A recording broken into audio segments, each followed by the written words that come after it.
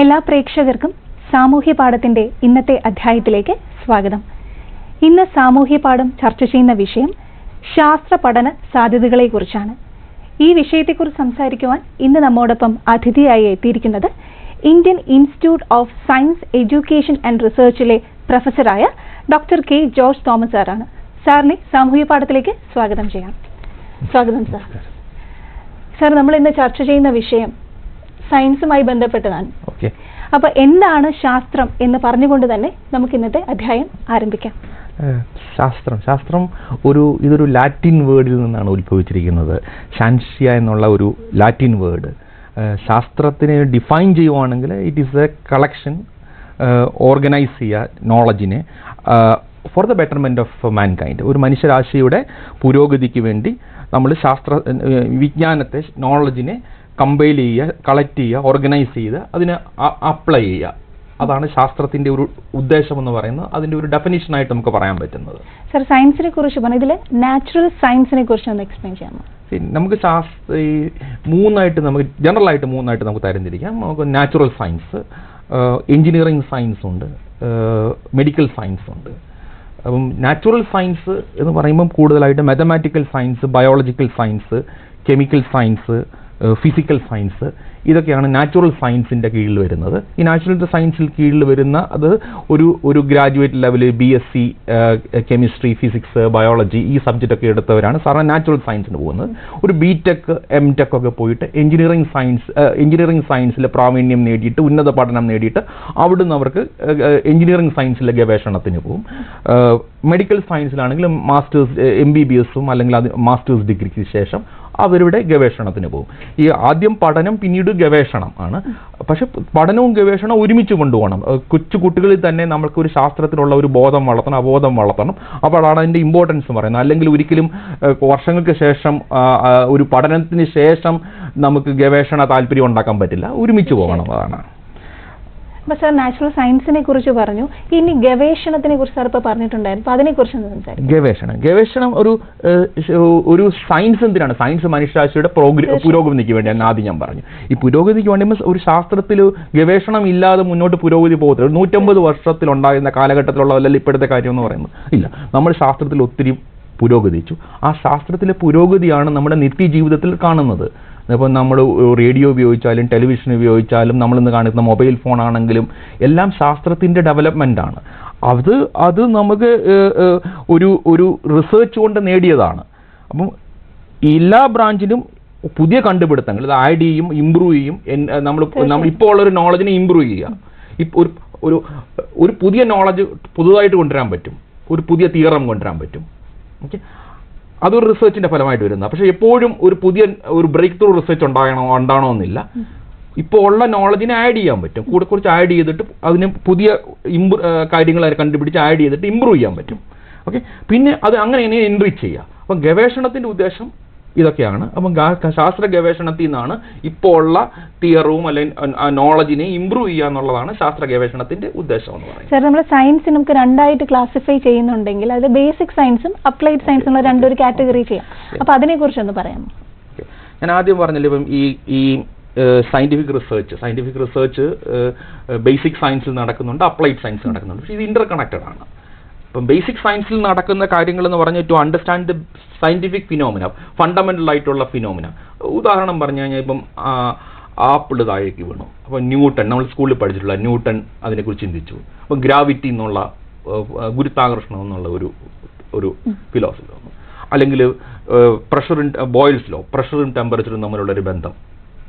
അപ്പോൾ ഇതൊക്കെ എന്ന് പറഞ്ഞാൽ ഒരു സയന്റിഫിക് ഫിനോമിനയെ നമ്മൾ കണ്ടെത്താൻ പഠിക്കുക എന്നുള്ളതാണ്. അപ്പോൾ അത് ഒരു ബേസിക് സയൻസിൻ്റെ അകത്ത് ക്ലാസിഫൈ ചെയ്യാൻ പറ്റും. ആ ബേസിക് സയൻസ് എന്ന് പറഞ്ഞാൽ നമുക്ക് കൂടുതലായിട്ട് ഒരു ഫണ്ടമെൻ്റൽ ആയിട്ടുള്ള കാര്യങ്ങളെ പഠിക്കുക എന്നതാണ് ബേസിക് സയൻസിൻ്റെ അകത്ത് വരുന്നത്. അത് ഒരു അന്വേഷണം ആണ്. അത് പുതിയ നോളജ് മുമ്പ് പറഞ്ഞ പോലെ ഐഡിയ ആവാം, ടോട്ടലി ന്യൂ ആയിട്ടുള്ളൊരു ഫിനോമിന കണ്ടുപിടിക്കാവാം. അതൊക്കെ ബേസിക് സയൻസ് വരും. ഈ ബേസിക് സയൻസിൽ പഠിച്ച കാര്യങ്ങൾ അപ്ലൈ ചെയ്യണം നമ്മൾ. ഉദാഹരണമായിട്ട് മൊബൈൽ ഫോൺ എടുക്കുക. ഈ മൊബൈൽ ഫോണിൻ്റെ അകത്ത് യൂസ് ചെയ്യുന്നത് നമ്മൾ ബേസിക് സയൻസിലുള്ള പല പ്രിൻസിപ്പിളുമാണ് മൊബൈൽ ഫോൺ യൂസ് ചെയ്യുന്നത്. നിത്യജീവിതത്തിൽ നമ്മൾ ദിവസവും കാണുന്നതാണ്. ഇലക്ട്രിസിറ്റി ആദ്യം കണ്ടുപിടിച്ച് അതിൻ്റെ ആപ്ലിക്കേഷൻസ് ആണ് നമ്മൾ ഇന്ന് പല കാര്യങ്ങളിലും കാണുന്നത്. ഇലക്ട്രിസിറ്റി ഇല്ലാതെ നമുക്ക് ചിന്തിക്കാൻ പോലും പറ്റത്തില്ല. ഇല്ല. അപ്പം ഈ ബേസിക് സയൻസും അപ്ലൈഡ് സയൻസും നമ്മൾ തിരിച്ച് കാണേണ്ട ആവശ്യമില്ല. ബേസിക് സയൻസ് തിയറി ബേസ് ചെയ്ത് നമ്മളൊരു ഫിനോമിനായി ബേസ് ചെയ്ത് എടുക്കുന്നത്. മറ്റേ നമ്മൾ അതിനെങ്ങനെ ഒരു ഡിവൈസ് ഒരു പ്രോബ്ലത്തെ എങ്ങനെ സോൾവ് ചെയ്യാനായിട്ട് നമുക്കുള്ള ഒരു പ്രോബ്ലം, അപ്പം നമ്മുടെ രാജ്യത്തിനുള്ള ഒരു പ്രോബ്ലം, ആ രാജ്യത്തിനുള്ള ഒരു പ്രോബ്ലത്തെ നമുക്ക് ബേസിക് സയൻസിന്റെ പ്രിൻസിപ്പിൾ ഉപയോഗിച്ച് നമുക്ക് സോൾവ് ചെയ്യാൻ പറ്റും. അപ്പോൾ അതാണ് ഡിഫറൻസ്. പക്ഷേ നമ്മൾ ഇതിനെ രണ്ടും വക തിരിച്ചിട്ട് ബേസിക് സയൻസ് മാത്രം ചെയ്യുന്നവരൊന്നും അപ്ലൈഡ് സയൻസ് മാത്രം ചെയ്യുന്നതൊന്നും സെപ്പറേറ്റ് ചെയ്യേണ്ട കാര്യമില്ല. രണ്ടും അങ്ങോട്ടും ഇങ്ങോട്ടും ഇടകലർന്ന് തന്നെ ജീവിക്കുന്നതാണ്. പക്ഷേ പലരും ഇതിനെക്കുറിച്ചൊരു തെറ്റിദ്ധാരണയുണ്ട്. ബേസിക് സയൻസ് ചെയ്യുന്നവർ ബേസിക് സയൻസ് ചെയ്യുക, അപ്ലൈഡ് സയൻസ് ചെയ്യുന്നവർ അങ്ങനെ. സർ, ഈ സയൻസിനെ സപ്പോർട്ട് ചെയ്യുന്ന പല ഏജൻസീസ് നമ്മുടെ ഇന്ത്യയിൽ. അതിനു മുമ്പ് എനിക്ക് ഈ ബേസിക് സയൻസിനെ കുറിച്ച് കുറച്ചും കൂടെ പറഞ്ഞേക്കൊള്ളാണ്. ഈ ബേസിക് സയൻസ് ഒരു ഡിസ്കവറി, ഇന്നോവേഷൻ, ഇതിൽ നിന്നാണ് ബേസിക് സയൻസ് വരുന്നത്. അപ്പോൾ അത് കൂടുതൽ അണ്ടർസ്റ്റാൻഡിങ്, ഒരു കാര്യത്തെ മനസ്സിലാക്കാനുള്ള ഒരു കുട്ടിയുടെ ആഗ്രഹം, അതാണ് ഈ ബേസിക് സയൻസിലുള്ള കൂടുതൽ വരുന്നത്. അതൊരു ഇന്റലക്ച്വൽ ക്യൂരിയോസിറ്റി എന്ന് വരുന്നതാണ് ബേസിക് സയൻസ്. പക്ഷേ അപ്ലൈഡ് സയൻസ് വരുമ്പോഴത്തേക്ക് ഒരു സൊല്യൂഷനാണ്. ഒരു പ്രോബ്ലത്തിന് നമ്മൾ സോൾവ് ചെയ്യണം. ഇപ്പം ട്യൂബർക്കലോസിസിൽ ഇന്ത്യയുടെ ഒരു പ്രോബ്ലമാണ്. പക്ഷെ നമ്മൾ പഠിച്ച മെഡിക്കൽ സയൻസിലെ പഠിച്ച പല കാര്യങ്ങളും, കെമിസ്ട്രിയിലും പഠിച്ച പല കാര്യങ്ങളും അപ്ലൈ ചെയ്യുമ്പോഴാണ് ട്യൂബർക്കലോസിന്റെ ഒരു സൊല്യൂഷൻ ഉണ്ടാകുന്നത്. അപ്പം അപ്ലൈഡ് സയൻസിന്റെ അകത്ത് curiosity to solve A problem, പിന്നെ അഗെയിൻ ഫൈൻഡ് എ സൊല്യൂഷൻ കണ്ടെത്തുക. നമുക്കുള്ള ഒരു പ്രോബ്ലത്തിന് സൊല്യൂഷൻ കണ്ടെത്തുക. അതാണ് അതാണ് ഇതിനുള്ള ഡിഫറൻസിനെ കുറച്ചും കൂടെ ഇലാബറേറ്റ് ആയിട്ട് ആൾക്കാർക്ക് വേണ്ടി പറഞ്ഞു കൊടുക്കുന്നുള്ളൂ. സാർ, നമ്മൾ പറഞ്ഞത് ഇന്ത്യയിലുള്ള ഏജൻസീസ്, നമ്മുടെ സയൻസിനെ സപ്പോർട്ട് ചെയ്യുന്ന ഏജൻസീസിനെ കുറിച്ചിട്ടാണ്. ഓക്കെ, ഏജൻസീസിനെ കുറിച്ച് പറയുകയാണെങ്കിൽ ഇന്ത്യയിൽ ഒട്ടധികം ഏജൻസികളുണ്ട്. Private ഏജൻസികളുമുണ്ട്, government ഏജൻസികളുമുണ്ട്. ആ പ്രൈവറ്റ് ഏജൻസിയും ഗവൺമെന്റ് ഏജൻസിയെ കുറിച്ച് പറയുകയാണെങ്കിൽ ഇപ്പോൾ ആദ്യമായിട്ട് ഗവൺമെന്റിന്റെ നേരിട്ട് കീഴിലുള്ളതാണെങ്കിൽ department of science and technology, പിന്നെ science and engineering research board. ഇത് രണ്ടും ശാസ്ത്ര ഗവേഷണവുമായിട്ട് ബന്ധപ്പെട്ട ഏറ്റവും വലിയ ഓർഗനൈസേഷൻസ് ആണ്. Department of science and technology, science and engineering research board. കൂടാതെ തന്നെ ഡിപ്പാർട്ട്മെന്റ് ഓഫ് ബയോടെക്നോളജി ഉണ്ട്. ഒരു ബയോളജിയുമായിട്ട്, ലൈഫ് സയൻസസും ബയോളജിയുമായിട്ട് ബന്ധപ്പെട്ട എല്ലാ കാര്യങ്ങളും ഡിപ്പാർട്ട്മെന്റ് ഓഫ് ബയോടെക്നോളജിയിലാണ് വരുന്നത്. കൂടാതെ തന്നെ അപ്ലൈഡ് റിസർച്ചിന് കൂടുതൽ ഇമ്പോർട്ടൻസ് കൊടുക്കുന്ന ഒരു ഇൻസ്റ്റിറ്റ്യൂട്ട് ഉണ്ട്. 38 national ലാബുണ്ട്. CSIR, council of scientific and industrial research. കൂടാതെ തന്നെ വിദ്യാഭ്യാസവുമായിട്ട് ബന്ധപ്പെട്ട ശാസ്ത്ര വിദ്യാഭ്യാസം കൊടുക്കാൻ വേണ്ടി, ജനറൽ ആയിട്ടുള്ള വിദ്യാഭ്യാസം, ശാസ്ത്ര വിദ്യാഭ്യാസം കൊടുക്കാൻ വേണ്ടിയുള്ള ഓർഗനൈസേഷൻ അതെല്ലാം വരുന്നത് MHRDയിലാണ്, ministry of human resource development. അപ്പം DBT, DST ഇത് രണ്ടും സയൻസിലും പ്രത്യേകിച്ച് ബയോളജിയിലുമുള്ള രണ്ട് ഓർഗനൈസേഷൻസ്. CSIR കൂടുതൽ ആപ്ലിക്കേഷൻ ഓറിയന്റഡ് റിസർച്ച് ചെയ്യാൻ വേണ്ടിയുള്ള ലാബ്സ് അതിനുണ്ട്. തിരുവനന്തപുരത്തുണ്ട്. ഓക്കെ, ഹലോ ഹലോ ഹലോ, സാമൂഹ്യ പാഠത്തിലേക്ക് സ്വാഗതം. ആരാണ് സംസാരിക്കുന്നത്? നമസ്കാരം. ഞാൻ ഇടുക്കിയിൽ നിന്നാണ് വിളിക്കുന്നത്. പേര് മനോജ്. സാറിനോട് സംസാരിച്ചോളൂ. പറഞ്ഞോളൂ സാറേ. ഞാൻ സാറേ പ്രത്യേകിച്ച് ശാസ്ത്രവുമായി ബന്ധപ്പെട്ടുള്ളൊരു വിഷയമായതുകൊണ്ട് നമ്മള് കണിക പരീക്ഷണവുമായി ബന്ധപ്പെട്ട് ഭാരത സർക്കാർ ഒരു പുതിയ സ്കീമിലോട്ട് വന്നിട്ടുണ്ടല്ലോ. അതിനെക്കുറിച്ച് സാറിന് കണികാ പരീക്ഷണം ഉണ്ട്. അപ്പൊ അതെന്താ ഉദ്ദേശിക്കുന്നത്? കണികാ പരീക്ഷണം എന്ന് ഉദ്ദേശിക്കുന്നത് പല കാര്യങ്ങളുണ്ട്. അതിന് എന്താണ് കുറച്ചും കൂടെ വ്യക്തമായിട്ട് ചോദ്യം ഒന്ന് പറയാമോ? അതായത് തമിഴ്നാട്ടിലെ തേനി ജില്ലയില് ഒരു സ്ഥലത്താണ് നമ്മൾ പുതിയതായിട്ട് കണികാ പരീക്ഷണത്തിന് വേണ്ടി തെരഞ്ഞെടുത്തിരിക്കുന്നത്. നമ്മുടെ കേരളത്തിന്റെയും തമിഴ്നാടിന്റെയും ഒരു അതിർത്തിയാണ്. നമ്മുടെ ഇടുക്കി ജില്ലയുടെ തൊട്ടടുത്തൊരു സ്ഥലമാണ്. അപ്പൊ എന്താണ് ഈ കണികാ പരീക്ഷണം കൊണ്ട് ഉദ്ദേശിക്കുന്നത് നമ്മുടെ മാനവരാശിക്ക് അല്ലെങ്കിൽ വരുന്ന തലമുറയ്ക്ക്? കൂടുതൽ ഒരു ഫിസിക്സിലെ കുറെ ഫണ്ടമെന്റൽ ആയിട്ടുള്ള കാര്യങ്ങളെ കുറിച്ചുമായി ന്യൂട്രോണുമായിട്ടൊക്കെ ഫണ്ടമെന്റൽ കാര്യങ്ങൾ മനസ്സിലാക്കാൻ കൂടുതലായിട്ട് എനിക്ക്, ഞാനൊരു ഫിസിക്സ് ബാക്ക്ഗ്രൗണ്ടിൽ നിന്ന് വരുന്ന ആളല്ല, എനിക്ക് കൂടുതലായിട്ട് അതിനെക്കുറിച്ച് അറിഞ്ഞുകൂടാ. പക്ഷെ അതിനെക്കുറിച്ച് ഒത്തിരി ആകാംക്ഷകളൊക്കെ ഉണ്ട് ഇതിനെക്കുറിച്ചുള്ള. പക്ഷെ അതൊക്കെ തെറ്റാണെന്ന് ഗവൺമെന്റ് തന്നെ ശാസ്ത്രജ്ഞന്മാരും പറഞ്ഞിട്ടുണ്ട്. അതിനെക്കുറിച്ച് പേടിക്കേണ്ട കാര്യമില്ല എന്ന് പറഞ്ഞിട്ടുണ്ട്. പക്ഷെ അതിന്റെ എക്സാക്റ്റ് ആയിട്ടുള്ള എന്താണ് അത് ഉദ്ദേശിക്കുന്നുള്ളതിനെ കുറിച്ച് എനിക്ക് വ്യക്തമായ ധാരണയില്ല. കാരണം ഒരു ഫിസിക്സ് റിസർച്ചുമായിട്ട് ബന്ധപ്പെട്ടതായതുകൊണ്ട്. ശരി ശരി. മേഖലയിലാണ്. പക്ഷെ അതുമായിട്ട് ഒരു മനുഷ്യന് ദോഷഫലങ്ങൾ ഉണ്ടാകുന്ന ഒരു ഗവേഷണം അവിടെ നടക്കുന്നില്ല എന്നുള്ളത് ഗവൺമെന്റ് വ്യക്തമാക്കിയിട്ടുള്ള കാര്യമാണ്. അതുപോലെ തന്നെ ശാസ്ത്ര സംഘടനകളും വ്യക്തമാക്കിയിട്ടുള്ള കാര്യമാണ്. അതുകൊണ്ട് പേടിക്കേണ്ട കാര്യമില്ലെന്നാണ് ഞാൻ മനസ്സിലാക്കുന്നത്. സാമൂഹിക പാഠത്തിലേക്ക് വിളിച്ചതിന് നന്ദി. സാർ, നമ്മൾ ഇന്ത്യയിലുള്ള ഏജൻസീസിനെ കുറിച്ചാണ് സംസാരിച്ചുകൊണ്ടിരുന്നത്. ഏജൻസി നമ്മൾ പറഞ്ഞത് ഇത് സയൻസിനെ പ്രൊമോട്ട് ചെയ്യുന്ന ഏജൻസീസ്, അതായത് DST, DBT, CSIR, അത് കേന്ദ്ര ഗവൺമെന്റിന്റെ കീഴിലുള്ളത്. സംസ്ഥാന ഗവൺമെന്റ് കീഴിലുള്ളതിലും ആ ഏജൻസികളുണ്ട്. സംസ്ഥാന ഗവൺമെന്റിന്റെ കീഴിലുള്ള ഒരു agency Kerala state council for science, technology and environment, KSCSTE, Kerala state council for science, technology and environment. ഈ ഏജൻസിയുടെ കീഴിൽ ഒട്ടധികം പ്രോജക്റ്റുകൾ കൊടുക്കുന്നുണ്ട്. കുട്ടികൾക്ക് വേണ്ടിയുള്ള ഒട്ടധികം സാധ്യതകൾ ഈ പ്രോഗ്രാമിന്റെ കീഴിലുണ്ട്. ഈ കേരള ഗവൺമെന്റിന്റെ ഈ ഏജൻസിയുടെ കീഴിലുണ്ട്. സർ, ഇന്ത്യയിലുള്ള ഈ സയൻസുമായി ബന്ധപ്പെട്ട അക്കാഡമീസ് ഏതൊക്കെയാണ്? 3 അക്കാഡമീസ് ആണ് ഇന്ത്യയിലുള്ളത്. INSA, Indian national science academy, New Delhi, അതാണ് ഏറ്റവും ഇമ്പോർട്ടൻ്റ് ആയിട്ടുള്ള ഒരു അക്കാഡമി. വേറൊരു academy Indian academy of science, Bangalore. മൂന്നാമത്തേത് NASI, NASI, national academy of sciences, India. ഈ 3 സയൻസ് അക്കാഡമികളാണ് ഇന്ത്യയിലുള്ളത്. ഈ സയൻസ് അക്കാഡമി സയൻസിനെ പ്രൊമോട്ട് ചെയ്യാൻ വേണ്ടി ഒട്ടധികം പ്രോഗ്രാംസ് നടക്കുന്നുണ്ട്. ഇതിനെക്കുറിച്ച് താല്പര്യമുള്ളവർക്ക് അതിൻ്റെ വെബ്സൈറ്റിൽ പോയി കഴിഞ്ഞാൽ അതിൻ്റെ ആക്ടിവിറ്റീസ് കാണാൻ പറ്റും. സർ, ഈ ശാസ്ത്ര മേഖലയിൽ സ്കൂൾ വിദ്യാർത്ഥികൾക്ക് ഒരു അട്രാക്ഷൻ തോന്നാൻ വേണ്ടിയിട്ട് എന്തൊക്കെ കാര്യങ്ങളാണ്? ഒരു സ്കൂൾ തലത്തിൽ ഇപ്പം ഞാൻ പറഞ്ഞല്ലോ, നമ്മൾ പലപ്പോഴും നമ്മൾ ഈ ശാസ്ത്ര ഗവേഷണം സ്റ്റാർട്ട് ചെയ്യുന്നത് ഒരു മാസ്റ്റേഴ്സ് ഡിഗ്രിക്ക് ശേഷമാണ്. ഒരു ബേസിക് സയൻസിൽ പോകുന്നൊരു കുട്ടി ഒരു എഞ്ചിനീയറിംഗ് സയൻസിൻ്റെ പോകുന്ന ഒരു എംടെക്കിൻ്റെ സമയത്താണ്. ബിടെക് വരെ ഒന്നും വലിയ ഗവേഷണമൊന്നും നടക്കുന്നില്ല. ഒരു MBBSന് പോകുന്ന കുട്ടി ഒരു മെഡിക്കൽ സയൻസിൽ ഗവേഷണം ചെയ്യണമെങ്കിൽ MBBSന് ശേഷം ഒരു MDക്കൊക്കെ ശേഷമാണ് സ്റ്റാർട്ട് ചെയ്യുന്നത്. പക്ഷേ ഇതുകൊണ്ട് എൻ്റെ ഒരു അഭിപ്രായത്തിൽ സ്കൂളിൽ തൊട്ടേ ഈ ഗവേഷണം തുടങ്ങണം. എന്നിട്ട് കുട്ടികൾക്ക് താല്പര്യമുള്ള കുട്ടികളെ ഇതിലേക്ക് നയിക്കാൻ പറ്റണം. പലപ്പോഴും സംഭവിക്കുന്നത് പറഞ്ഞു കഴിഞ്ഞാൽ നമ്മളവിടെ എത്തിപ്പെടും ഒരു MSc ആകുമ്പോൾ, മറ്റു മാർഗ്ഗമൊന്നും ഇല്ലാത്തതുകൊണ്ട് ഗവേഷണത്തിന് പോകും. അതങ്ങനെയല്ല, സ്കൂളിൽ തന്നെ ഇതിന് അഭിരുചിയുള്ള കുട്ടികളെ കണ്ടെത്താൻ പറ്റണം. അവിടെയാണ് ഒട്ടധികം പ്രോഗ്രാമുകളുണ്ട്. കുട്ടികളെ മോട്ടിവേറ്റ് ചെയ്യാൻ, ഒരു ഇൻട്രസ്റ്റഡ് ആക്കാൻ വേണ്ടി ഒട്ടധികം പ്രോഗ്രാംസ് ഇന്ത്യക്കകത്ത് സംസ്ഥാന ഗവൺമെന്റിന്റെ കീഴിലും കേന്ദ്ര ഗവൺമെന്റിന്റെ കീഴിലും ഉണ്ട്.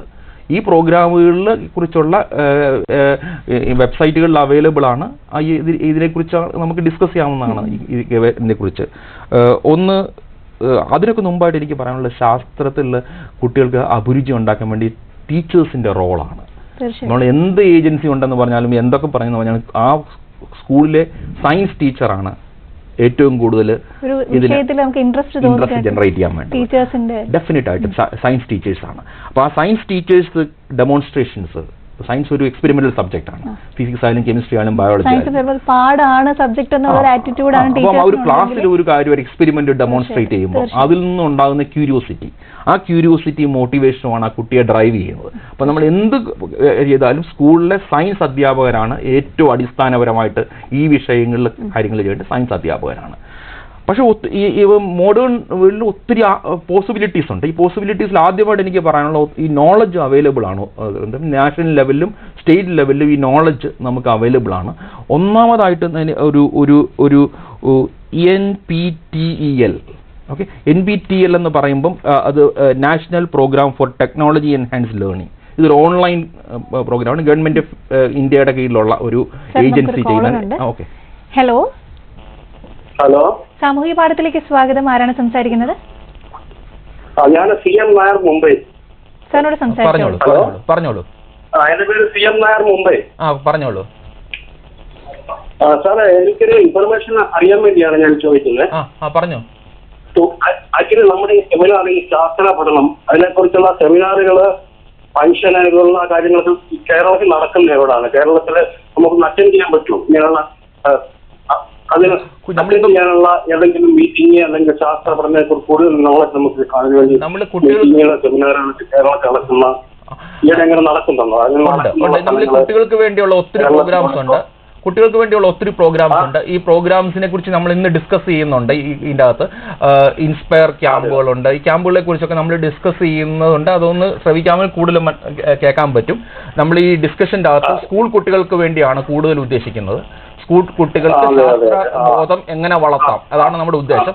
അതിനുവേണ്ടി ഒത്തിരി ക്യാമ്പുകൾ ഗവൺമെന്റ് കേരളത്തിലും അകത്തും നാഷണൽ ലെവലിലും ഒത്തിരി ക്യാമ്പുകൾ നടക്കുന്നുണ്ട്. സാമൂഹ്യ പാഠത്തിലേക്ക് വിളിച്ചതിന് നന്ദി. സർ, നമ്മൾ പറഞ്ഞുകൊണ്ടിരുന്നത് സ്കൂൾ വിദ്യാർത്ഥികൾ. അതിനു മുമ്പ് നമ്മൾ പറഞ്ഞുകൊണ്ട് ഒരു പോയിന്റ് ഉണ്ട്, നാഷണൽ ഈ ഇൻഫർമേഷൻ. അപ്പം ഒരു കുട്ടിക്ക് ഒരു സ്കൂളിൽ പഠിക്കുമ്പോൾ ഒരു കാര്യം വ്യക്തമായിട്ട് മനസ്സിലാകുന്നില്ല, പല കാരണങ്ങൾ കൊണ്ട്. അധ്യാപകൻ വ്യക്തമായിട്ട് മനസ്സിലാക്കാഞ്ഞിട്ടായിരിക്കാം. ഒരു ഡെമോൺസ്ട്രേഷൻ വേണമായിരിക്കും, ഡെമോൺസ്ട്രേഷനുള്ള ഫെസിലിറ്റി ആ സ്കൂളിലില്ലായിരിക്കാം. ഒരു റിമോട്ട് ഏരിയയിലുള്ള സ്കൂളിലായിരിക്കും, അതിനുള്ള ഫെസിലിറ്റി ആ സ്കൂളിലില്ലായിരിക്കും. അപ്പോൾ ഈ NPTEL, അതായത് national programme on technology enhance learning, ഇതൊരു ഓൺലൈൻ കോഴ്സാണ്. ഫ്രീ ആയിട്ട് നമുക്ക് ഡൗൺലോഡ് ചെയ്യാം. ഇന്റർനെറ്റ് മാത്രം മതി. ഇന്റർനെറ്റിൽ പോയി ഡൗൺലോഡ് ചെയ്ത് ഏത് വിഷയത്തെക്കുറിച്ചും, മെക്കാനിക്സ് ആയാലും ഇലക്ട്രിസിറ്റി ആയാലും കെമിസ്ട്രിയിലെ ഇപ്പോൾ അറ്റോമിക് സ്ട്രക്ചർ ആയാലും കെമിക്കൽ ബോണ്ടിങ് ആയാലും പീരിയോഡിക് ടേബിൾ, ഏത് ടേബിൾ, ലൈഫ് സയൻസിലെ ടേബിൾ, മാത്തമാറ്റിക്സിലെ എല്ലാത്തിനും വിഷയങ്ങളെക്കുറിച്ചും ഗവൺമെന്റിന്റെ കീഴിൽ നേരിട്ട് IIT-യിലെ IISER-കളിൽ അങ്ങനെയുള്ള സ്ഥാപനങ്ങളിലെ അധ്യാപകർ സിമ്പിളായിട്ട് ഈ കാര്യങ്ങൾ കുട്ടികൾക്ക് മനസ്സിലാക്കാൻ വേണ്ടി അവൈലബിൾ ആണ്. ഈ NPTEL ഉള്ള കോഴ്സുകൾ പഠിക്കാമെങ്കിൽ ഇതിനെക്കുറിച്ച് അറിയാൻ പറ്റും. അപ്പോൾ സംശയം ഉണ്ടെങ്കിൽ സംശയം ദൂരീകരിക്കാൻ വേണ്ടി പലപ്പോഴും കുട്ടികൾ ഗൂഗിളിനേക്കാളും കൂടുതൽ ഇങ്ങനെയുള്ള ആധികാരികമായിട്ടുള്ള ഗവൺമെന്റിന്റെ കീഴിൽ തന്നെയുള്ള ഓൺലൈൻ കോഴ്സസുകൾ കുട്ടികൾ എടുക്കുന്നതാണ്. വെബ്സൈറ്റ് ഇതിന്റെ താഴെ എഴുതി കാണിക്കുന്നുണ്ട്. ഓക്കെ. രണ്ടാമതായിട്ട് നമുക്ക് ഈ സയൻസ് ക്യാമ്പുകളാണ് ഉള്ളത്. സയൻസ് ക്യാമ്പ് വളരെ ഇമ്പോർട്ടൻ്റ് ആണ്. അത് ഗവൺമെന്റ് കീഴിലുള്ള ഈ ഡിപ്പാർട്ട്മെന്റ് ഓഫ് സയൻസ് ആൻഡ് ടെക്നോളജിയുടെ കീഴിൽ ഇൻസ്പയർ ക്യാമ്പുകൾ നടത്തി. ഇൻസ്പയറിന്റെ ഒരു ഇൻട്രസ്റ്റിംഗ് ആയിട്ടുള്ള കാര്യം, ഇൻസ്പയർ സ്കൂൾ കുട്ടികൾ മുതൽ പോസ്റ്റ് ഡോക്ടറൽ ഫെലോഷിപ്പ്, PhD കഴിഞ്ഞിട്ടുള്ള കുട്ടികൾക്ക് വേണ്ടി എല്ലാം ഉള്ള ഒരു പ്രോഗ്രാമാണ്. എല്ലാ സെക്ഷനിലുള്ള എല്ലാ ഏജ് ഗ്രൂപ്പ് ഉള്ളവർക്ക് വേണ്ടി ഈ പ്രോഗ്രാം ഉണ്ട്. ഈ ഇൻസ്പയറിന്റെ full form innovation in science pursuit four inspired research എന്നാണ്. Innovation in science pursuit four inspired research, inspire. അപ്പം വെബ്സൈറ്റിൽ പോയിട്ട് inspire department of science and technology കൊടുക്കുകയാണെങ്കിൽ ആ വെബ്സൈറ്റ് നമുക്ക് കിട്ടും. അതിൻ്റെ അകത്ത് ഡീറ്റെയിൽസ് എല്ലാം ഉണ്ട്. 6 തൊട്ട് 10 വയസ്സ് വരെയുള്ള കുട്ടികൾക്ക് വേണ്ടി അവരുടെ ടാലന്റ്, സയൻസിലുള്ള ടാലന്റ് വർദ്ധിപ്പിക്കാനായിട്ട്, അവർക്കൊരു മോട്ടിവേറ്റ് ചെയ്യാൻ വേണ്ടിയും ഈ അവധിക്കാലത്ത് കുട്ടികൾക്ക് ചെയ്യാവുന്നതാണ്. ഒരു പ്രോജക്റ്റ് ചെയ്യുക. ഈ പ്രോജക്റ്റിൽ ഒരു കുട്ടിക്കോ ഒരു 4-5 കുട്ടികൾ ഒരുമിച്ചോ ഒരു ഇന്നോവേറ്റീവ് ആയിട്ടുള്ള ഒരു പ്രോജക്റ്റ് ചെയ്തിട്ട് ആ ഒരു പ്രോജക്റ്റ് 2 പേജിൽ എഴുതിയിട്ട് അതിനുള്ള ഐഡിയാസ് എഴുതിയിട്ട് അത് അയച്ചു കൊടുത്തു കഴിഞ്ഞാൽ അതിൻ്റെ അകത്തുനിന്ന് തിരഞ്ഞെടുക്കുന്ന ആൾക്കാർക്ക് ഒത്തിരി ഫെലോഷിപ്സ് ഉണ്ട്, ഒട്ടധികം ഫെലോഷിപ്പുകളുണ്ട്. അവർക്ക് അതിനുള്ള പ്രോജക്റ്റിനുള്ള ഫണ്ടിങ് അവർ കൊടുക്കും. ഇപ്പോൾ ഫെലോഷിപ്പിനെ കുറിച്ച് പറഞ്ഞപ്പോൾ എന്തെല്ലാം തരത്തിലുള്ള ഫെലോഷിപ്പും സ്കോളർഷിപ്പുമാണ് കുട്ടികൾക്ക് നൽകുന്നത്? ഞാൻ ഈ ഇൻസ്പയറിന്റെ കീഴിൽ തന്നെ ഒട്ടധികം ഉണ്ട്. ഞാൻ സ്കൂൾ കുട്ടികൾക്ക് വേണ്ടിയുള്ളത് പറയാം. ഒന്നാമത് ഈ 6 മുതൽ 10 വരെയുള്ള കുട്ടികൾക്ക് സ്കൂൾ കുട്ടികളുടെ ഏർലി ടാലൻസ് ക്രിയേറ്റ് ചെയ്യാൻ, അതിന് സീറ്റ്സ് എന്ന പ്രോഗ്രാമിന്റെ പേര്. Seats, scheme for early attraction of talents, scheme for early attraction of talent, seats എന്നാണ് പറയുന്ന പേര്. ഈ സീറ്റ്സിന്റെ അകത്ത് നമ്മളൊരു പ്രോജക്റ്റ് കൊടുത്തു കഴിഞ്ഞാൽ 5000 രൂപ കൊടുക്കും കുട്ടികൾക്ക് ഈ പ്രോജക്റ്റ് ചെയ്യാൻ വേണ്ടി. ഈ പ്രോജക്റ്റ് പ്രസന്റ് ചെയ്യാൻ വേണ്ടിയുള്ള യാത്ര ചെലവും കൊടുക്കും. അത് പക്ഷേ വളരെ ചെറിയ ക്ലാസ്സിലാണ്. 6ാം ക്ലാസ് എന്ന് പറയുമ്പോഴും നമ്മൾ എന്താണ് ഒരു 6 വയസ്സുള്ള കുട്ടി എന്ന് പറയുമ്പോഴത്തേക്ക് ഒരു 2-3 ക്ലാസ് ആകുന്നേ ഉള്ളൂ. ആ കുട്ടികൾക്ക് പോലും ഈ അറിയത്തില്ല. അതാണ് അറിയാം. അപ്പോൾ ഇങ്ങനെയുള്ള പ്രോഗ്രാമിന്റെ ഒക്കെ ഉദ്ദേശം എന്ന് പറഞ്ഞാൽ അറിയുക എന്നുള്ളതാണല്ലോ. അപ്പോൾ സീറ്റ്സ് ഉള്ള പ്രോഗ്രാം, ഈ സീറ്റ്സ് ഉള്ള പ്രോഗ്രാം വേറെ. പിന്നെ ഇൻസ്പയർ ക്യാമ്പുകളുണ്ട്. ഈ DST ഇൻസ്പയർ ക്യാമ്പുകൾ കോളേജുകളിൽ, അതായത് +2 വരെയുള്ള കുട്ടികൾക്ക് വേണ്ടി ഒരാഴ്ച അവരെ വിളിച്ചിട്ട് പല യൂണിവേഴ്സിറ്റികളിൽ നിന്നും പിന്നെ നാഷണൽ IIT-യിൽ നിന്നും IISER-ൽ നിന്നും ഒക്കെ ഉള്ള പ്രൊഫസേഴ്സ് വന്നിട്ട് ഇവരോട് വളരെ സിമ്പിളായിട്ട് ശാസ്ത്രത്തെക്കുറിച്ച് സംസാരിക്കുന്ന, അവരുടെ റീജിയണൽ ലാംഗ്വേജിൽ തന്നെ സംസാരിക്കുന്ന ഒരു പ്രോഗ്രാമുണ്ട്. അതിന് ഇൻസ്പയർ ക്യാമ്പാണ് എന്ന് പറയുന്നത്. അത് എല്ലാ വർഷവും നടക്കുന്നതാണ്. കേരളത്തിന്റെ പല ഭാഗങ്ങളിൽ നടക്കുന്നുണ്ട്. ആ ഇൻസ്പയർ ക്യാമ്പുകളിൽ കുട്ടികൾ പോകണം. സർ, എല്ലാ തരത്തിലുള്ള ആൾക്കാർക്കും ഇതിൽ പങ്കെടുക്കാൻ പറ്റും? ഇതിന് ക്രൈറ്റീരിയ എന്തെങ്കിലും? ഇതിന് സ്കൂളിൽ നിന്ന് സാധാരണ ഇതിന് മാർക്കിന് വലിയ ലിമിറ്റ്സ് ഒന്നുമില്ല. ഒരു അവരുടെ സ്കൂളിലെ പ്രിൻസിപ്പൽമാരും ഹെഡ് മാസ്റ്റർമാരും ടീച്ചേഴ്സുമാണ് ഈ കുട്ടികളെ ഇതിനെ മോട്ടിവേറ്റ് ചെയ്യേണ്ടത്. ഇത് കഴിഞ്ഞ ഒരു 2 മാസം മാറിവാനസ് കോളേജ് വെച്ച് ഉണ്ടായിരുന്നു. കൊല്ലത്ത് വെച്ച് നടന്നിട്ടുണ്ട്. ഞാൻ തന്നെ പല കോളേജിലും പോയി ഇൻസ്പയർ ക്യാമ്പിൽ. ക്രൈറ്റീരിയ ഒരു മെഡിക്കൽമാരായി ഇൻട്രസ്റ്റ് ഉള്ള കുട്ടികളായിരിക്കണം എന്നുള്ളത് മാത്രമേ ഉള്ളൂ. ഇല്ല. പിന്നെ രണ്ടാമതെന്ന് പറഞ്ഞാൽ ഒരു 12ാം ക്ലാസ് വരുന്ന കുട്ടിക്ക് വേണ്ടി ഇൻസ്പയർ സ്കോളർഷിപ്പ് ഉണ്ട്. അതിന് SHE എന്നാണ് programme, scholarship four higher education.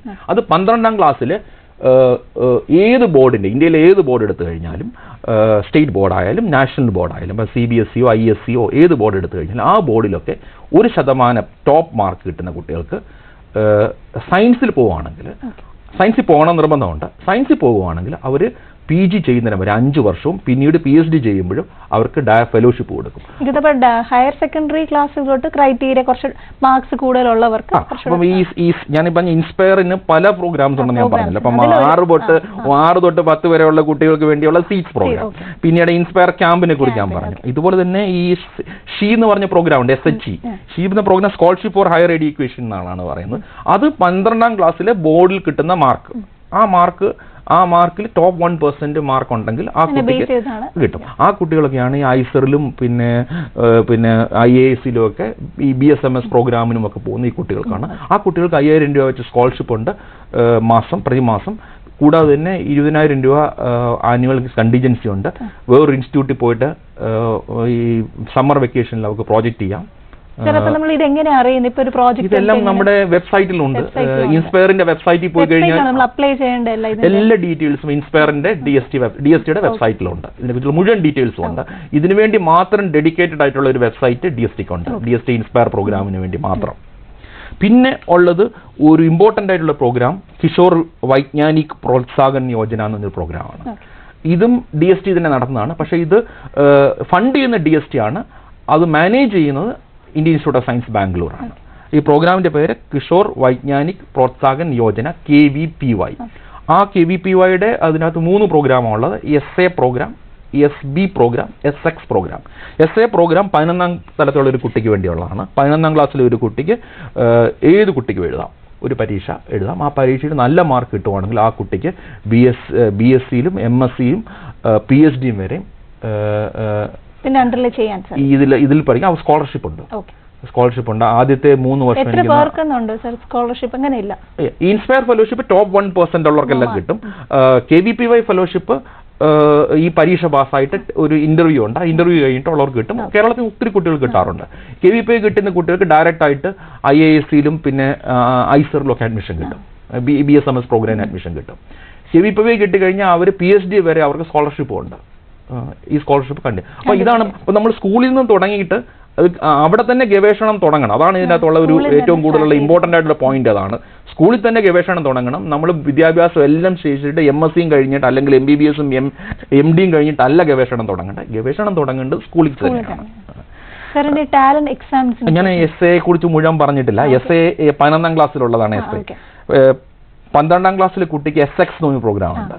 പിന്നെ BSc വരുമ്പോഴത്തേക്ക് SB എന്ന് പറഞ്ഞൊരു പ്രോഗ്രാം. ഈ പ്രോഗ്രാം എല്ലാം ടെസ്റ്റ് വഴിയാണ്, ടെസ്റ്റ് ഇന്റർവ്യൂ വഴിയാണ് ഈ പ്രോഗ്രാം എല്ലാം നടത്തുന്നത്. ഈ ഡിപ്പാർട്ട്മെന്റ് ഓഫ് സയൻസ് ആൻഡ് ടെക്നോളജിക്ക് വേണ്ടി ഇന്ത്യൻ ഇൻസ്റ്റിറ്റ്യൂട്ട് ഓഫ് സയൻസ് ബാംഗ്ലൂരാണ്. പിന്നെ വേറെ എന്തൊരു ചോദ്യം എന്നോട് ചോദിച്ചിരുന്നല്ലോ, ടാലന്റ് എക്സാമിനേഷനെ കുറിച്ച് പറയാം. ഞാൻ ടാലന്റ് എക്സാമിനേഷനെ കുറിച്ച് പറയുന്നതിന് മുമ്പ് ഇതുപോലുള്ള മറ്റൊരു programme council of scientific industrial research നടത്തുന്നുണ്ട്, CSIR innovation award for school children. സാറിന് സെപ്റ്റംബർ മാസത്തിലാണ് അവാർഡ് കൊടുക്കുന്നത്. അതിന് 25 അവാർഡുണ്ട്. ഇതുപോലെ തന്നെ ഒന്നാമത് സ്കൂൾ കുട്ടികൾക്ക് മാത്രമുള്ളതാണ്, 18 വയസ്സിന് താഴെയുള്ള കുട്ടികൾക്ക് മാത്രമേ പറ്റത്തുള്ളൂ. അതിൽ ടോപ്പ് വരുന്ന ഗ്രൂപ്പ് ഓഫ് സ്റ്റുഡൻസിന് 1 ലക്ഷം രൂപയാണ്. പിന്നെ അത് താഴെ 5ാമത്തെ പ്രൈസായിട്ട് 10,000 രൂപ 5 കുട്ടികൾക്ക്. അങ്ങനെ മൊത്തം 25 പ്രൈസ് ഉണ്ട്. അത് ഡൽഹി വെച്ചാണ് കൊടുക്കുന്നത്. അതും സ്കൂൾ കുട്ടികൾ പ്രോജക്റ്റ് ചെയ്യുക. ഈ അവധി കാലങ്ങളിലൊക്കെ കുട്ടികൾക്ക് ഒരുമിച്ച് നിന്നിട്ട് ഒരു പ്രോജക്റ്റ്, ഇന്നോവേറ്റീവ് ആയിട്ടുള്ള ഒരു പ്രോജക്റ്റ് ചെയ്യാൻ പറ്റും. വെക്കേഷനാണ്, അവധി സമ്മർ പ്രോജക്റ്റ് കുട്ടികൾ ചെയ്യാവുന്നതാണ്. ഒരു ടീച്ചറിന്റെ ഹെൽപ്പോട് കൂടി ചെയ്യാവുന്നതാണ്. ഇത് പ്രോജക്റ്റ് റിപ്പോർട്ടായിട്ട് എഴുതി ഈ CSIR innovation award for school children ആ പ്രോഗ്രാം അതിന്റെ സൈറ്റിൽ CSIR സൈറ്റിൽ പോയി നോക്കിയാൽ അതിനെക്കുറിച്ചുള്ള ഡീറ്റെയിൽസ് കിട്ടും. പിന്നെ വേറൊന്നുള്ളത് doctor APJ Abdul Kalam ignite award. അത് പഴയ നമ്മുടെ പ്രസിഡന്റ് ആയിട്ടുണ്ടായിരുന്ന അബ്ദുൽ കലാമിന്റെ പേരിലുള്ള ഒരു അവാർഡാണ്. അത് നാഷണൽ ഇന്നോവേഷൻ ഫൗണ്ടേഷൻ സ്റ്റാർട്ട് ചെയ്തിരിക്കുന്ന ഒരു അവാർഡാണ്. അവിടെ പുതിയ ഐഡിയ, പുതിയ പ്രോജക്റ്റ്, ഇത് 17 വയസ്സിന് താഴെയുള്ള കുട്ടികൾക്ക് വേണ്ടി. അപ്പം ഞാൻ ഇന്ന് നമ്മൾ ഡിസ്കസ് ചെയ്യുന്ന മുഴുവൻ പ്രോഗ്രാമും സ്കൂൾ കുട്ടികൾക്ക് വേണ്ടിയുള്ളതാണ്. പിന്നെ സ്കോളർഷിപ്പിനെ കുറിച്ച് എന്താ ചോദിച്ചിരുന്നു? സ്കോളർഷിപ്പ് കുട്ടികൾക്കുള്ള സ്കോളർഷിപ്പ് ഏതൊക്കെയാണ്? കുട്ടികൾക്കുള്ള സ്കോളർഷിപ്പ് നാഷണൽ സ്കോളർഷിപ്പ് എക്സാമിനേഷൻ ഉണ്ട്, national institute four career education നടത്തുന്നുണ്ട്, പിന്നെ ഹോമി ബാബ സെന്റർ നടത്തുന്ന കരിയർ എഡ്യൂക്കേഷൻ. എല്ലാ സ്കൂളുകളും നടത്തുന്നുണ്ടോ സർ? അത് സ്കൂളിലെ അധ്യാപകരുടെയും പ്രധാന അധ്യാപകന്റെയും ടീച്ചേഴ്സിന്റെയും ഒക്കെ ഇൻട്രസ്റ്റ് അനുസരിച്ചാണ്, ആ സ്കൂളിന്റെ ഇൻട്രസ്റ്റ് അനുസരിച്ച് ഈ പരീക്ഷകൾ നടത്തുന്നുണ്ട്. ഈ നാഷണൽ സ്റ്റാൻഡേർഡ് എക്സാമിനേഷൻ വളരെ ഇമ്പോർട്ടൻ്റ് ആണ്. അത് ഈ ഹോമി ബാബ സെന്റർ ആണ് നടത്തുന്നത്. ഈ ഹോമി ബാബ സെന്ററിന്റെ കീഴിലാണ് നാഷണൽ സ്റ്റാൻഡേർഡ് എക്സാമിനേഷൻ വരുന്നത്. അത് നാഷണൽ ഒളിമ്പിയാഡ് ടെസ്റ്റ് ഇതെല്ലാം വരുന്നത് ഇതിന്റെ സ്കോളർഷിപ്പ്, ഇതെല്ലാം സ്കോളർഷിപ്പാണ്. അപ്പം സ്കൂൾ കുട്ടികൾക്ക് വേണ്ടിയും പിന്നെ 12ാം തലം വരെയുള്ള കുട്ടികൾക്ക് വേണ്ടി ഒട്ടധികം programmes government of India start ചെയ്തിട്ടുണ്ട്. കേരള ഗവൺമെന്റ് കീഴിലുണ്ട് ഒരു പ്രതിഭാ സ്കോളർഷിപ്പ് ഉണ്ട്. പ്രതിഭാ സ്കോളർഷിപ്പ് ഈ പ്രതിഭാ സ്കോളർഷിപ്പ് ഈ ഞാൻ പറഞ്ഞില്ലേ, Kerala state council for science technology and environment അവർ നടത്തുന്നതാണ് പ്രതിഭാ സ്കോളർഷിപ്പ്. ആ സ്കോളർഷിപ്പിൽ 12ാം തരത്തിൽ ഓൾമോസ്റ്റ് സെയിം ക്രൈറ്റീരിയ തന്നെയാണ്. അല്ലാതെ തന്നെ ഈ KSTSC ഒത്തിരി പ്രോഗ്രാംസ് സ്കൂൾ കുട്ടികൾക്ക് വേണ്ടിയുള്ളതുണ്ട്. ഇത് അറിഞ്ഞുകൂടാന്നുള്ളതാണ് എന്തെല്ലാം അവയർനെസ് ക്ലാസ്സസ് ആണ് നടത്തുന്നത്? ഇൻസ്പയറിന്റെ അവയർനെസ് ക്ലാസ്സിനെ കുറിച്ച് ഞാൻ പറഞ്ഞല്ലോ. ഈ ഇൻസ്പയർ അവയർനെസ് ക്ലാസ് ഇന്ത്യയുടെ എല്ലാ സംസ്ഥാനങ്ങളിലും എല്ലാ ജില്ലകളിലും നടക്കുന്നുണ്ട്. അപ്പോൾ ഈ ഇൻസ്പയർ ക്യാമ്പ് നടക്കുമ്പം താല്പര്യമുള്ള കുട്ടികളെ അതിലേക്ക് വിടുക എന്നുള്ളതാണ് ഇതിന്റെ ഇമ്പോർട്ടന്റ്. സ്കൂളിലുള്ള എല്ലാ കുട്ടികൾക്കും. സാർ പിന്നെ KVPY അതിനെ കുറിച്ചുണ്ടോ? KVPY കുറിച്ച് ഞാൻ ആദ്യം പറഞ്ഞിരുന്നല്ലോ. KVPY പ്രോഗ്രാം കൂടുതലും 3 പ്രോഗ്രാമുള്ളത്: SA, SX, SB programme. SA programme മുമ്പ് ഞാൻ സൂചിപ്പിച്ചിരുന്ന പോലെ അത് 11ാം തലത്തിലെ കുട്ടികൾക്ക് വേണ്ടി ഒരു ടെസ്റ്റ്, നാഷണൽ ടെസ്റ്റാണ്. ആ ടെസ്റ്റിൽ പാസ്സാകുന്ന കുട്ടികൾക്ക് ബേസിക് സയൻസിൽ chemistry, physics, biology, mathematical sciences ഇങ്ങനെയുള്ള സയൻസസിൽ മാസ്റ്റേഴ്സ് ഡിഗ്രി വരെ പോയിട്ടുള്ള ഫെലോഷിപ്പ് ഗവൺമെൻറ് കൊടുക്കും. കൂടാതെ തന്നെ 20,000 രൂപയുടെ കണ്ടിജൻസി ഉണ്ട്. ഈ 20,000 രൂപയുടെ കണ്ടിജൻസി അക്യൂമുലേറ്റ് ചെയ്തിട്ട് ഒരു പ്രാവശ്യം അവർക്ക് ഇന്ത്യക്ക് വെളിയിൽ പോയിട്ട് ഗവേഷണം ചെയ്യാനുള്ള flight charges, international air ട്രാവലിനുള്ള charges എല്ലാം ഇതിൻ്റെ അകത്ത് കൊടുക്കുന്നുണ്ട്. അത് ഉള്ള കണ്ടീഷന് KVPYയുടെ കീഴിലുള്ള ഈ ടെസ്റ്റ് പാസ്സാകണം. കൂടാതെ തന്നെ ഇന്റർവ്യൂ ക്ലിയർ ചെയ്യണം. സർ, ഈ സയൻസ് സബ്ജക്ട് എടുത്ത് പഠിക്കുന്ന ഒരു വിദ്യാർത്ഥിക്ക് ഏതൊക്കെ തരത്തിലുള്ള ജോലി സാധ്യതകളുണ്ട്? സർ, നമുക്കൊരു കോളർ ഉണ്ട്. ഹലോ.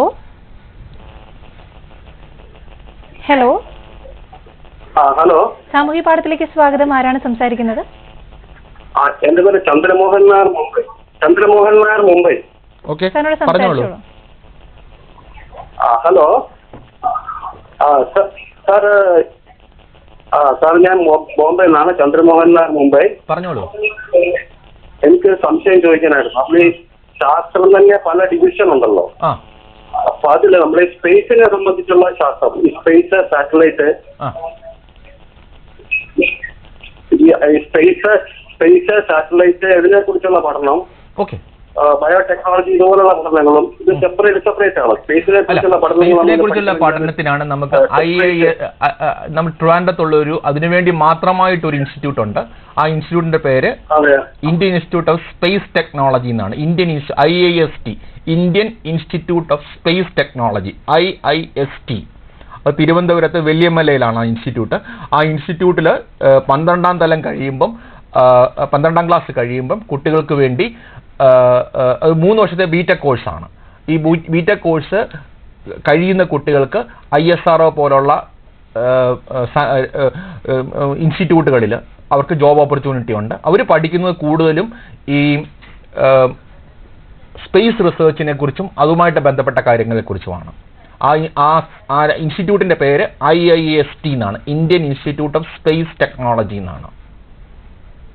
ഇതുപോലെ തന്നെ ബയോടെക്നോളജിയും കുറിച്ച് ചോദിച്ചു. ബയോടെക്നോളജിക്കും വേണ്ടിയുള്ള പല ഇൻസ്റ്റിറ്റ്യൂട്ട്സ് ഇന്ത്യയിലുണ്ട്. പല യൂണിവേഴ്സിറ്റികളും ബയോടെക്നോളജിയുമായിട്ട് ബന്ധപ്പെട്ട കോഴ്സുകൾ നടത്തുന്നുണ്ട്. പക്ഷേ സ്പേസ് ടെക്നോളജിയിൽ മുമ്പ് ചോദിച്ചാൽ ഒരൊറ്റ ഇൻസ്റ്റിറ്റ്യൂട്ട് മാത്രമേ ഇന്ത്യയിലുള്ളൂ. അത് തിരുവനന്തപുരത്താണ്. സാമൂഹ്യ പാഠത്തിലേക്ക് വിളിച്ചതിന് നന്ദി. സാർ, നമ്മൾ ഇതിന് കുട്ടികൾക്ക് പ്രകമായ ഒരു ബുക്കിനെ കുറിച്ച് സാർ ഞാൻ മുമ്പ് സൂചിപ്പിച്ചിരുന്നു. ഒരു Indian national science academy New Delhi 2019 ഞാൻ ഈ പറഞ്ഞ കാര്യങ്ങൾ മുഴുവൻ ക്രോഡീകരിച്ചുകൊണ്ട് സമ്മറൈസ് ചെയ്തുകൊണ്ട് ഒരു ബുക്ക് ഇറക്കിയിട്ടുണ്ട്. ഈ ബുക്ക് എഴുതിയിരിക്കുന്നത് മേഘനാഥൻ എന്ന് പറഞ്ഞ ഒരു പ്രൊഫസറാണ്. ഈ Meghanathan Indian institute of science, Indian national science academy New Delhi 2019 publish ചെയ്ത ഒരു ബുക്കുണ്ട്. ഈ ബുക്ക് ഫ്രീ ആയിട്ട് ഇന്റർനെറ്റിൽ നിന്ന് ഡൗൺലോഡ് ചെയ്യാം. ഈ ബുക്കിൽ ഒരു കുട്ടി ഒരു കരിയർ ഡെവലപ്പ് ചെയ്യുന്ന, ശാസ്ത്രത്തിൽ ഒരു കരിയർ ഡെവലപ്പ് ചെയ്യുന്ന ഒരു കുട്ടിക്ക് ആവശ്യമായ എല്ലാ കാര്യങ്ങളും, അതായത് സ്കൂൾ തലം മുതൽ ഉന്നത വിദ്യാഭ്യാസം വരെയുള്ള എല്ലാ കാര്യങ്ങളും ഈ ബുക്കിൽ പറയുന്നുണ്ട്. ഈ ബുക്ക് ഫ്രീ ആയിട്ട് ഇന്റർനെറ്റിൽ നിന്ന് ഡൗൺലോഡ് ചെയ്യാം. ഈ ബുക്കിന് പണമൊന്നുമില്ല. ഇത് ഒരു ആധികാരിക രേഖയാണ്. ഈ രേഖ ഒരു ഇന്ത്യയിലെ ഒരു സയൻസ് അക്കാദമി പുറത്തു കൊണ്ടുവന്ന ആധികാരിക രേഖയാണ്. ഈ ബുക്ക് എടുക്കുവാണെങ്കിൽ ഈ മേഖലയിൽ പേരൻസിനോ കുട്ടികൾക്കോ താല്പര്യമുണ്ടെങ്കിൽ ഈ ബുക്ക് ഡൗൺലോഡ് ചെയ്തെടുക്കാവുന്നതാണ്. സർ, നേരത്തെ നമ്മൾ ഫെലോഷിപ്സിനെ കുറിച്ച് സംസാരിച്ചിട്ടുണ്ടായിരുന്നു. ഇനി പ്രൈവറ്റ് ഫെലോഷിപ്സ് ഇതിനെക്കുറിച്ച് ഈ ബുക്കിനെ കുറിച്ച് കൂടുതൽ എഴുതിയെടുക്കാൻ പറ്റാത്തവർക്ക് fellowships and funding opportunity for school children the way forward, ഇതാണ് ബുക്കിന്റെ title. Fellowships and funding opportunities for school students the way forward. ഈ book Indian national science academy 2019 പ്രസിദ്ധീകരിച്ച ബുക്കാണ്. ഇത് മേഘനാഥൻ എന്ന് പറഞ്ഞ ആളാണ് കമ്പൈൽ ചെയ്തേക്കുന്ന ഇൻഫർമേഷൻ മുഴുവനും. ഫെലോഷിപ്സിനെ കുറിച്ചാണ് നേരത്തെ നമ്മൾ സാർ പറഞ്ഞിട്ടുണ്ടായിരുന്നു. അപ്പൊ ഫെലോഷിപ്സ് ഇനി പ്രൈവറ്റിൽ വരുവാണെങ്കിൽ പ്രൈവറ്റ് ഫെലോഷിപ്സ് വളരെയധികം ഉണ്ട്. ആ പ്രൈവറ്റ് ഫെലോഷിപ്സിനെ കുറിച്ച് ഞാൻ ഇവിടെ പറഞ്ഞിട്ടില്ല. പല പ്രൈവറ്റ് ഓർഗനൈസേഷൻസിലും, ഇപ്പം ബിർള ഇൻസ്റ്റിറ്റ്യൂട്ട്സ്, അങ്ങനെ പല പ്രൈവറ്റ് ഓർഗനൈസേഷനും സയൻസിന് വേണ്ടി ഫണ്ടിങ് കൊടുക്കുന്നുണ്ട്. സയൻസ് റിസർച്ചിന് വേണ്ടിയും ഫണ്ടിങ് കൊടുക്കുന്നു. ഇന്റർനാഷണൽ ഏജൻസി കൊടുക്കുന്നുണ്ട്. നമ്മളിപ്പം കൂടുതലും ചർച്ച ചെയ്തത് മുഴുവൻ ഗവൺമെന്റ് തലത്തിലുള്ള ഏജൻസികളെ കുറിച്ചാണ്. പക്ഷേ ഇന്റർനാഷണൽ തലത്തിൽ, national ലെവലിലും, international royal society of chemistry മൊത്തമായിട്ടും ഒട്ടധികം programmes India നടത്തുന്നുണ്ട്. അമേരിക്കൻ കെമിസ്ട്രി സൊസൈറ്റി അത് ഒട്ടധികം പ്രോഗ്രാംസ് ഇന്ത്യ നടത്തുന്നുണ്ട്. അതിനെക്കുറിച്ച് നമ്മൾ ചർച്ച ചെയ്തിട്ടില്ല. അത് പലതും സ്കൂൾ കുട്ടികൾക്ക് വേണ്ടിയാണ്. സ്കൂൾ കുട്ടികൾക്ക് വേണ്ടി ഈ സയൻസ് സൊസൈറ്റികൾ, വിദേശത്തുള്ള സയൻസ് സൊസൈറ്റികൾ, അത് ഇന്റർനാഷണൽ സൊസൈറ്റികളാണ്. ഒരു ഇന്ത്യയെ മാത്രം ഒതുങ്ങുന്നല്ല. അപ്പോൾ ഈ ഇന്റർനാഷണൽ സൊസൈറ്റികളും ഒത്തിരി ഒട്ടധികം പ്രോഗ്രാംസ് രാജ്യത്തിനകത്തും വെളിയിലായിട്ട് നടത്തുന്നുണ്ട്. സർ, ഇൻസ്പയറിന്റെ ഗവൺമെന്റ് ഓഫ് ഫണ്ട് സ്കോളർഷിപ്പിനെ കുറിച്ചാണ് പറയാമോ? ഇൻസ്പയർ സ്കോളർഷിപ്പ് ഞാൻ മുമ്പ് സൂചിപ്പിച്ചിരുന്നു. ഇൻസ്പയർ സ്കോളർഷിപ്പ് 3 ഞാൻ പറഞ്ഞല്ലോ, 6ാം ക്ലാസ്സിലുള്ള 6 വയസ്സുള്ള കുട്ടി, 6ാം ക്ലാസ് തൊട്ടുള്ള കുട്ടി. ഞാൻ മുമ്പ് പറഞ്ഞ ഒരു തെറ്റ് എനിക്ക് പറ്റിയിട്ടുണ്ട്. 6 വയസ്സല്ല, 6ാം ക്ലാസ്സാണ്. 6ാം ക്ലാസ്സിലുള്ള കുട്ടിക്ക് മുതൽ 10ാം ക്ലാസ് വരെ ഒരു കുട്ടിക്ക് വേണ്ടിയാണ്. 6 വയസ്സല്ല കേട്ടോ, 6ാം ക്ലാസ് ആണ്. 6ാം ക്ലാസ് മുതൽ 10ാം ക്ലാസ് വരെയുള്ള കുട്ടികൾക്ക് വേണ്ടി, പിന്നെ 11ാം ക്ലാസ്സിലുള്ള കുട്ടികൾക്ക് വേണ്ടി ഇൻസ്പയർ ക്യാമ്പ്, 12ാം ക്ലാസ്സിലുള്ള കുട്ടികൾക്ക് ടോപ്പ് 1%. ക്യാമ്പ് ഞാൻ പറഞ്ഞല്ലോ, ട്രിവാൻഡ്രത്ത് തന്നെയാണെങ്കിൽ മാറിവാനസ് കോളേജിൽ ഉണ്ടായിരുന്നു, കൊല്ലത്ത് വെച്ച് നടന്നിട്ടുണ്ട്, എറണാകുളത്ത് വെച്ച് നടന്നിട്ടുണ്ട്. മാത്രമാണോ അതോ ആ സ്കൂളിലെ വിദ്യാർത്ഥികൾക്ക് വേണ്ടി മാത്രം? അല്ലല്ല, ഒരു കോളേജിൽ വെച്ചാണ് സാറിന് നടത്തുന്നത്. ആ കോളേജിൽ അതിന്റെ അടുത്തുള്ള സ്കൂളുകളിലെ എല്ലാ വിദ്യാർത്ഥികളെയും കൂടെ സംഘടിപ്പിക്കുന്നത് നടക്കുന്നത്. ഞാൻ മുമ്പ് പറഞ്ഞാൽ ഒരു തെറ്റ് ഞാൻ വീണ്ടും കറക്റ്റ് ചെയ്യുന്നു. 6ാം ക്ലാസ് മുതൽ 10ാം ക്ലാസ് വരെയുള്ള കുട്ടികൾക്ക് വേണ്ടിയാണ് പറഞ്ഞിരുന്ന പ്രോഗ്രാം, അതായത് പ്രോജക്റ്റ് എഴുതുന്ന പ്രോഗ്രാം. 6 വയസ്സല്ല, ഇല്ല, ഇതെല്ലാം ഫ്രീ ആയിട്ടുള്ളതാണ്. ഒരു ഫീസോ ഇതിനകത്ത് ഒന്നിനുമില്ല. ഞാൻ മുമ്പ് പറഞ്ഞ പ്രോഗ്രാം സീറ്റ്സ് എന്ന് പറഞ്ഞ പ്രോഗ്രാമാണ്. സീറ്റ്സ് എന്ന് പറഞ്ഞ പ്രോഗ്രാം 6ാം ക്ലാസ് മുതലാണ്. സർ, ശാസ്ത്ര മേഖല തിരഞ്ഞെടുക്കുന്ന ഒരു വിദ്യാർത്ഥിക്ക് ഏതൊക്കെ തരത്തിലുള്ള തയ്യാറെടുപ്പുകൾ നടത്താൻ സാർ? ഏറ്റവും നല്ലതെന്ന് പറഞ്ഞു കഴിഞ്ഞാൽ സ്കൂൾ തലത്തിൽ തന്നെ ഇതിനുമായിട്ട് ബന്ധപ്പെട്ട കൂടുതൽ കാര്യങ്ങൾ മനസ്സിലാക്കാൻ പറ്റുക എന്നുള്ളതാണ്. അത് മനസ്സിലാക്കാൻ പറ്റുന്ന അധ്യാപകരിൽ നിന്നായിരിക്കാം, സഹവിദ്യാർത്ഥികളിൽ നിന്നായിരിക്കാം. കൂടാതെ തന്നെ ഈ തരത്തിലുള്ള ഇന്റർനെറ്റ്, ഇപ്പോൾ ഒരു സ്കൂളിൽ ഒരു കുട്ടിക്ക് ഈ ശാസ്ത്ര മേഖലയിൽ താല്പര്യമുണ്ടെങ്കിൽ സ്കൂളുകാർ നേരിട്ട് തന്നെയാണ്, സ്കൂളിലെ അധ്യാപകരുടെ ഇൻഫ്ലുവൻസ് വളരെ ഇമ്പോർട്ടന്റ് ആണ്. കൂടുതലുള്ള കുട്ടികളുടെ ഇൻഫ്ലുവൻസ് കൂടുതലാണ്. സ്കൂളിൽ നിന്നാണ് നേരിട്ട് അതിന് അപ്ലൈ ചെയ്യേണ്ടത്, അത് വിദ്യാർത്ഥി? ഇതെല്ലാം സ്കൂൾ വഴി തന്നെ അപ്ലൈ ചെയ്യാം. ഒരു ഗ്രൂപ്പ് ഓഫ് സ്റ്റുഡൻസ് അവർ ചെയ്ത് കഴിഞ്ഞിട്ട് അവരുടെ സ്കൂളിലെ ടീച്ചറിനെ കോൺടാക്ട് ചെയ്തിട്ട് ആ ടീച്ചർ വഴി ഇത് ഫോർവേഡ് ചെയ്യാം. ഇത് ടീച്ചർ ഇതെല്ലാം തന്നെ സ്കൂളിലെ ടീച്ചേഴ്സോ പ്രിൻസിപ്പളോ ഹെഡ് മാസ്റ്ററോ ഫോർവേഡ് ചെയ്യണം ഇത്. കാരണം ഒരു സംസ്ഥാന ഗവൺമെന്റിന്റെ കീഴിലാണെങ്കിലും കേന്ദ്ര ഗവൺമെന്റ് കീഴിലുള്ളതാണെങ്കിലും ഇത് ഫോർവേഡ് ചെയ്യണം. അപ്പോൾ ഈ സയൻസിൽ ഏത് ബ്രാഞ്ച് വേണമെങ്കിലും പ്രോജക്റ്റിന് എടുക്കാമല്ലോ? ഏത് ബ്രാഞ്ച് വേണമെങ്കിലും. അത് കുട്ടിയുടെ താല്പര്യം. ഞാൻ പറഞ്ഞില്ല, ഈ പ്രോഗ്രാം എല്ലാം നമ്മൾ ഈ ചെറിയ ക്ലാസ് മുതൽ 12ാം ക്ലാസ് വരെ നമ്മൾ പോകുന്നതിൻ്റെ ഒരു ഉദ്ദേശം എന്ന് പറഞ്ഞു കഴിഞ്ഞാൽ കുട്ടികളിൽ ഒരു ശാസ്ത്രത്തിൽ ഒരു ക്യൂരിയോസിറ്റി ഡെവലപ്പ് ചെയ്യുക, മോട്ടിവേഷൻ ഉണ്ടാക്കുക എന്നുള്ളതാണ്. അല്ലാതെ ഞാൻ മുമ്പ് പറഞ്ഞതുപോലെ ഒരു MSc ശേഷം മറ്റൊന്നും കിട്ടാത്തത് കൊണ്ട് ഗവേഷണത്തിന് പോകുന്നുള്ള താല്പര്യമുള്ളവരെ സ്കൂളിൽ വെച്ച് തന്നെ അതിനുള്ള താല്പര്യം ജനറേറ്റ് ചെയ്തിട്ട്, നമ്മൾ മുമ്പ് പഠിച്ചിരുന്ന BSc-യിലും MSc-യിലും പഠിത്തം മാത്രമേ ഉള്ളായിരുന്നു. ആ ഒരു സിസ്റ്റം മാറി തിയറി മാത്രമല്ല, ഒരു BSc-യിൽ വെച്ച് തന്നെ അഡ്വാൻസ് റിസർച്ച് ആൾക്കാർ ചെയ്യാൻ തുടങ്ങുന്ന ഒരു, അതായത് പഠനത്തോടുകൂടി തന്നെ റിസർച്ച്. ഓക്കെ, അപ്പം teaching and research should go parallel എന്നുള്ളതാണ് ഒരു പുതിയ ഫിലോസഫി. അപ്പം റിസർച്ചിനെ ടീച്ചിങ്ങിൽ നിന്ന് സെഗ്രിഗേറ്റ് ചെയ്യാൻ പറ്റത്തില്ല, അതുപോലെ തന്നെ തിരിച്ചും സെഗ്രിഗേറ്റ് ചെയ്യാൻ പറ്റത്തില്ല. അപ്പം ചെറിയ ക്ലാസ് തൊട്ട് റിസർച്ച് മാത്രമല്ല ചെയ്യുന്നത്, ചെറിയ ക്ലാസ് തൊട്ട് ടീച്ചിങ് മാത്രമല്ല ചെയ്യുന്നത്, രണ്ടും പാരലായിട്ട് പോകണം. സർ, ശാസ്ത്രത്തിൽ എത്രത്തോളം പുരോഗതി നേടിയിട്ടുണ്ട് നമ്മുടെ രാജ്യത്തിൽ? ശാസ്ത്രത്തിൽ വളരെ കുതിച്ചായിട്ട് പല മേഖലകളിലും നമ്മുടെ റാങ്കിങ് ഒരു 5-6 ഒക്കെയാണ് നാഷണൽ വേൾഡ് റാങ്കിങ് നമ്മുടേത്. മെറ്റീരിയൽ സയൻസിന്റെ കഴിഞ്ഞ ദിവസം ഞാൻ നോക്കിയപ്പം 6ാമതാണ് ഇന്ത്യയുടെ റാങ്കിങ്. ഗവേഷണ പ്രബന്ധങ്ങളുടെ കേസിലാണെങ്കിലും ഗവേഷണ സ്ഥാപനങ്ങളുടെ കേസിലാണെങ്കിലും നമ്മുടെ റാങ്കിങ് വളരെ മുമ്പിലാണ്. ബയോളജിക്കൽ സയൻസിലായാലും മാത്തമാറ്റിക്കൽ സയൻസിൽ പ്രത്യേകിച്ചും ഇന്ത്യയുടെ റാങ്കിങ് വളരെ മുമ്പിലാണ്. നമ്മൾ ശാസ്ത്രമേഖല വളരെ മുമ്പിലാണ്. സർ, നമുക്ക് അനുവദിച്ചിരിക്കുന്ന സമയം ഇന്നിവിടെ പൂർണ്ണമാകുകയാണ്. അപ്പോൾ ശാസ്ത്ര പഠന സാധ്യതകൾ എന്ന വിഷയത്തെക്കുറിച്ച് വളരെ വിശദീകരിച്ച് തന്നെ സാർ പറഞ്ഞു. വളരെയധികം നന്ദി സർ. സാമൂഹ്യ പാഠത്തിന്റെ ഇന്നത്തെ അധ്യായം ഇവിടെ പൂർണ്ണമാകുന്നു. അടുത്ത ദിവസം വീണ്ടും കാണാം.